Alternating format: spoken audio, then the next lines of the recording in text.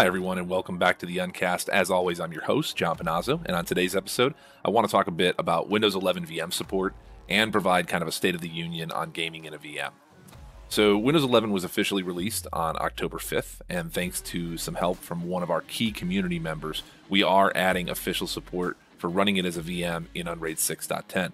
Now, there are plenty of articles online detailing the new features of Windows 11, but it's mostly cosmetic UI changes along with some other quality of life improvements, including the ability to run Android apps, improvements to DirectX, and biometric authentication using either a camera or a fingerprint reader. What I'd like to focus on in this episode are the requirements and the process for both updating to Windows 11 and installing from scratch. So let's address the elephant in the room right away, and that means talking about TPM. So for those that don't know, TPM stands for Trusted Platform Module. It's a tiny piece of hardware built into most modern computers that provides additional security features. Now, there are a plethora of articles online that explain TPM in great detail, including articles from Microsoft themselves, explaining why it's a requirement in Windows 11. I'll be honest with you, they're a little hard to read through if you're not a security researcher, but if you're curious, they're out there. The reason I'm bringing this up is because in Unraid 6.9 and in earlier releases, we do not have support for TPM. That means that users who have been trying to update to 11 have probably been seeing a message from the update assistant saying that there is no TPM and therefore the machine isn't eligible for updating to Windows 11. That being said, we are actively working on this and intend to have Windows 11 support with the release of Unraid 6.10, but there are some things you should know ahead of time.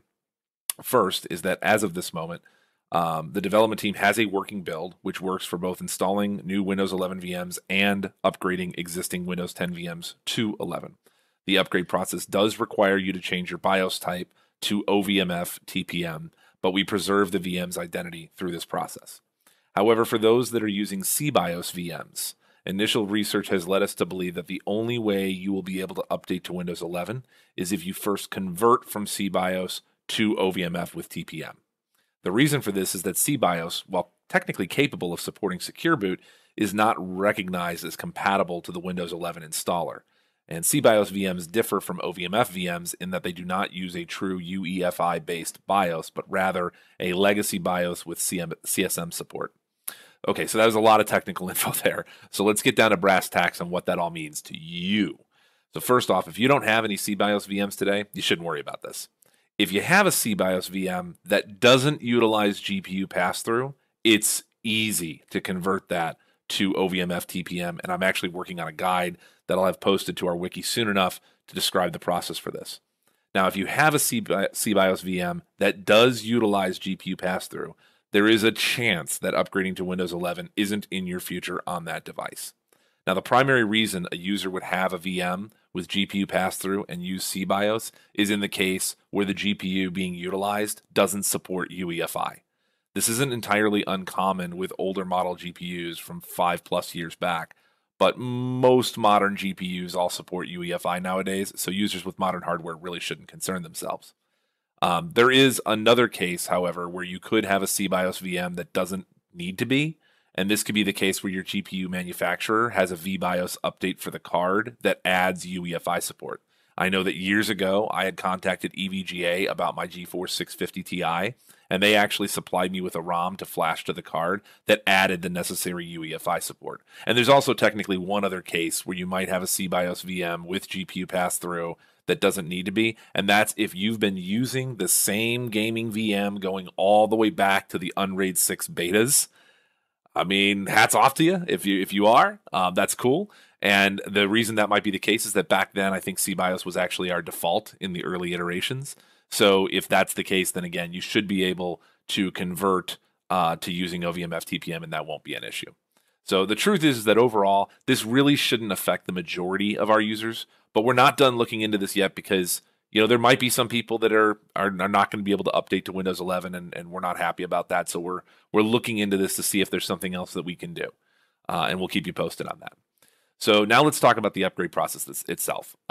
Before you go running to grab a pen or a pencil, just know that all of this is being documented in our wiki, so we'll have full guides available before the release of 6.10 stable on how to do all of this. So don't worry about trying to transcribe. I know I talk really fast. Okay, so the first step in the process is going to be to back up the existing VM. So while everything should work fine, making a backup is simple enough, and protects you in case something goes amiss during the process. If your virtual disk is located on a drive formatted by ButterFS or ZFS if you're using the plugin, making a backup is as simple as making a copy with the parameter -- reflink included. Reflink copies are great because they're kind of like snapshots.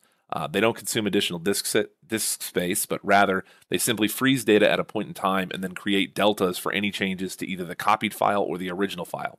And if anything goes wrong, you could always just revert to the copy from before the upgrade attempt. Okay, so the second step in the process will be to download the upgrade assistant and afterwards the PC health check. So you'll go to the Windows 11 website to download, and there's a tool that you download. Once you download that tool and you run it, the first thing it's going to tell you to do is to run the PC health check. There'll be a link, and it makes you download another little MSI file, then you install. And then that health check comes up, and then there's a button you click that says check compatibility, basically. And it'll tell you whether or not your underlying hardware is compatible with Windows 11.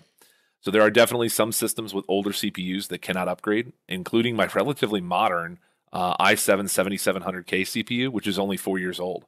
When I ran the PC health check, it told me, nope, sorry, not available for upgrade to Windows 11. I was like, oh, that kind of sucks. But when running the PC health check, it'll make those determinations for you. Now, if all it complains about is the lack of TPM, lack of secure boot, maybe storage capacity, you can still move on.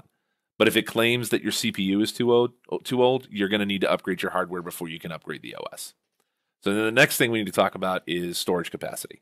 So Windows 11 requires that your vDisk be at least 64 gigs in size in order to upgrade. If your vDisk isn't large enough, you can expand it within the VMs tab. So when the VM is stopped, you click the name of your VM on the VMs tab, and you'll see a section expand underneath that shows you the attached storage devices. Then you'll click the size of the current vDisk, and you can change it by typing in a new value and pressing enter. Now, doing this alone won't change the size of your C drive in Windows just yet, because all you did was increase the size of the disk.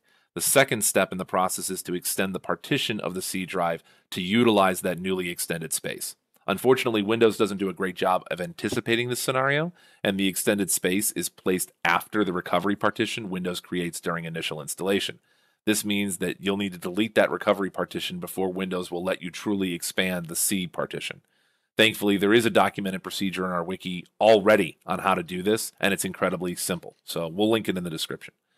Now let's address a step that only CBIOS users that can upgrade to Windows 11 will have to worry about.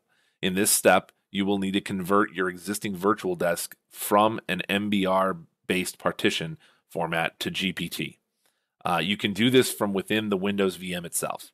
And thanks to community member Alturismo, these steps were actually found in our forums. It essentially involves running two commands, one to validate and the other to actually convert. And afterwards, you'll need to shut down your VM, and then you'll change from using CBIOS to OVMF TPM. And we'll have a guide on how to do that. For existing OVMF users, you will simply stop your VM, edit your VM, change the BIOS type from OVMF to OVMF-TPM, and save it. And now you're going to start your VM, and everything should boot normally. And once again, you'll start the upgrade assistant, and the PC health check should pass just fine. The upgrade process itself can take some time, so you'll need to be patient. Now, I tested this on an Odroid system that we have that had a 4-core, 1.5 gigahertz Celeron processor. I couldn't believe that that processor was supported for Windows 11, but my i7-7700K wasn't. But hey, it is what it is. And I will say this much, it took a very long time to upgrade. I mean, maybe 4+ hours of just sitting there and watching paint dry. But with more modern equipment, it could go a little faster. So is the process for upgrading pretty involved? It's not that bad. But this is the first Windows OS release that I've witnessed that straight up denies relatively modern hardware from upgrading. So follow the process, verify compatibility with your gear, and plan for a hardware upgrade if it's not. There's one last thing that I do want to note about this upgrade process that I noticed, which for those of you who have been using Unraid with Windows VMs long enough, you'll remember this too. There were a number of times with both Windows 7 and Windows 8 and Windows 10 where there would be like a service pack that would come out. And in order to apply that service pack to the VM, first you'd actually have to shut down the VM and drop the core count assignment down to the first core, to core 0, and just that core. And then let the upgrade run. And when it was done, you could shut down the VM, re-edit your core assignments, and then start your VM up again. And if you didn't do that, it would actually fail during the upgrade process. You get a blue screen. That was so annoying. It was really annoying that people had to do that. I hated that people had to do that. We couldn't find any other workarounds to it. It was just the way it was. I'm happy to report that in Windows 11, that is no longer the case. Windows 11 just freaking works. So you don't have to mess around with your core assignments. You don't have to drop anything down to one core. Just leave it alone, and it's good. Okay, so next up, I want to talk about gaming, and specifically VM-based gaming in 2021, because it's been a while since I've talked in depth about this subject, and I wanted to give my candid thoughts on how things are going in this space. So first and foremost, let's talk about performance. I've actually been very pleased at gaming performance for VMs on Unraid since we launched version 6. It was one of my personal wants as far as features go, and the main benefit is being able to consolidate your investment in computer hardware between your server and your gaming desktop. Years back, we definitely saw performance issues that would affect very specific games and very specific game engines. The original Borderlands actually exhibited very odd behavior at times where the frame rate would drop significantly for a short burst and then bounce back.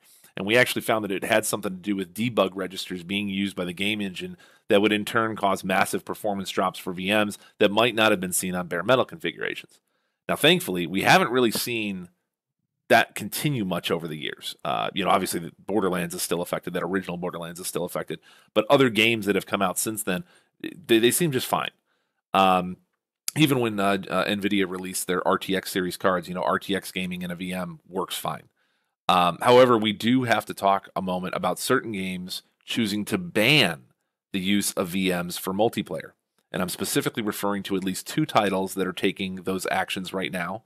One is Counter-Strike Global Offensive, and the other is Escape from Tarkov. Now, there may be more games out there that are doing this right now or intend to do it, but I know that these 2 in particular are doing it. Now, with CSGO, with Counter-Strike, I think it only applies when you're playing on competitive servers, because I play on casual servers all the time now in a VM, and I've never had issues with it. But it still begs the question, why ban VMs? And the answer is because developers see VMs as a new threat landscape to hacking online games. Okay, let's pause there for a moment, because I want to talk about the types of hacks that people use in these online games. And let's specifically drill into hacks for shooter games, because shooter games are some of the most popular selling genres out there, and it's probably the most common genre for cheaters to hack within. Now, in shooter games, there's really 3 types of core hacks that people use. There's ESP, otherwise known as wall hacking. Then there's Aimbot, and then there's Radar. Now, ESP hacks work by loading software at the same time or prior to the game launching, and that software can read from your computer's memory and decrypt information that you're not supposed to have access to, including where players are in the game, what weapons they have, their health, their armor, and where all the lootable objects are in the game. All of that data is on your PC when you're connected to an online match, and as such, you just need the right tool to gain access to it. The ESP hack then renders that information on your screen in a usable format called an overlay. This overlay draws on top of the game's visuals to show you where the enemies are in a way that's incredibly easy to interpret. Basically puts boxes around the player models and things like that. Now, aimbot hacks work in concert with ESP hacks by taking control of your aim and forcing it to lock onto enemy targets. So you essentially just have to click to kill, and the aimbot does all the rest of the work. Worse still is the fact that many modern games have mechanics that allow ammo to penetrate walls and other surfaces, allowing aimbot users to kill with incredible ease, even when the enemy isn't truly visible on their screen. So ESP and aimbot hacks are the most egregious form of hacks, as they completely reduce the game down to click to win. However, they're also some of the easiest to detect. And the way these hacks are detected is through the use of anti-cheat software. So how does anti-cheat software work exactly? Well, companies like BattlEye, Valve Anti-Cheat, Vanguard, Easy Anti-Cheat, and even proprietary anti-cheat solutions developed by game developers themselves all use the same general methodology to combat hacking. First, they go and find all the various cheat tools that they can available on the internet. Many times they will sign up for paid accounts to these cheat websites just to get their hands on the tool so they can analyze it. Then they build a heuristics engine that looks for common properties that these hack tools have so they can automatically detect their signature and ban offending users. However, this is a giant game of cat and mouse, and one that is impossible to fully solve. Cheat developers themselves have a few ways to get around this. The first is to recompile their cheat programs very frequently, changing the overall signature that they come with. This puts a lot of work on the users of the cheats to have to restart their PC or reload the cheat software after every single match, but it can allow these users to cheat undetected for a long period of time, but you have to be very committed to following the guidelines, otherwise you'll be detected and banned permanently. The other manner that these hack developers use to get around the anti-cheat is by not publicly selling their cheats at all. Instead, they find individuals that are willing to pay ridiculous sums of money to get the hack. And we call these private hacks, right? And these anti-cheat companies don't get access to these private hacks because they aren't available for purchase on the public market. Now, this doesn't mean that these hacks can't be detected at all, but it does mean that they are far harder to detect than publicly available ones. However, something worth noting about ESP and Aimbot hacks is that as far as I know, there is no cheat tool yet that allows ESP or Aimbot to work by being loaded onto the hypervisor of a virtual machine host. So in order to use ESP or Aimbot in a virtual machine, VM users actually have to load the hack software directly into the VM, which is no different from a traditional Windows PC and therefore not a good justification to ban VMs outright. So then why do they think VMs are a risk? The answer is in the third hack type, which is radar. Now, radar hacks work by rendering a top-down visual of the map that you're playing, highlighting where all the enemies are in real time. Radar doesn't provide for an aimbot, nor does it provide the ease of use of ESP by drawing directly on the screen that you're using to play, but it does tell you where the enemies are coming from, which can be all that matters in some games to give you enough of an advantage to win. To use a radar hack within a VM, a user could load software on the host system, right, the hypervisor, that can then read from system memory in a way that the underlying VM can't detect. And this is why certain anti-cheat developers are promoting the idea of banning the use of VMs. However, radar hacks have existed far longer than VM gaming has even been possible. How, you may ask? By decrypting network traffic, not system memory. So instead of loading a program that has to read from Windows memory itself, you can load a program on a completely secondary system, sometimes even mobile devices. And that program is set up to then intercept the packets of data being sent between your router and the gaming machine. The tool then decrypts those packets and provides the exact same benefit of rendering that information on a map that you can use to pinpoint player locations. And this is where I have my first issue with anti-cheat developers. They are targeting VM users because there is a different attack vector, but so what? Those users could just load the radar on a secondary system and get the exact same information. My second issue with banning VMs for gaming is that eventually we will be able to fully mask our use of a VM to the host and underlying software, preventing anti-cheat from developers from detecting the use of a VM in the first place. So why bother stomping down? All they're doing is encouraging cheat developers to spend more time on perfecting their hypervisor-specific attacks to get around all of this work anyway. And lastly, hacking itself is evolving.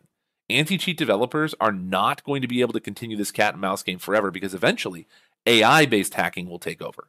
There is already one project doing this by using a game capture card to read the screen in real time and using AI to detect players moving on the screen and highlight them to the player using the hack. The problem with this method is that it is truly undetectable, as the method being used doesn't sideload any software nor need to read from any system memory or decrypt any network packets. It's like having a really smart robot stand behind you and point on your screen where he sees every player that to you is only visible as a speck. So where does this all leave us? The truth is that there are still a plethora of games out there that don't actively ban users just for gaming inside of a VM. And while it certainly frustrates me that my personal favorite game, Escape from Tarkov, decided to go down this path, there are so many other things to play out there that you can't be worried about the one-offs like this. So now I direct a question to you, our listeners. What do you think about gaming in a VM nowadays? What games do you play? Have you ever been banned for using a VM? And if so, in what games? Please let us know in the comments. I'm very curious because I don't have as much time to play games nowadays as I used to. And when I do, I tend to gravitate to only a few games that me and my buddies play. So for our community out there that probably has a much wider reach and a much wider game library, give us this feedback. It's really important. We really want to know this kind of stuff. All right, well, that is going to wrap it up for today's episode. Be sure to stay tuned to the forums for upcoming announcements relating to Unraid 6 and Windows 11 VM support, and we'll catch you guys on the next episode. Thanks, everyone.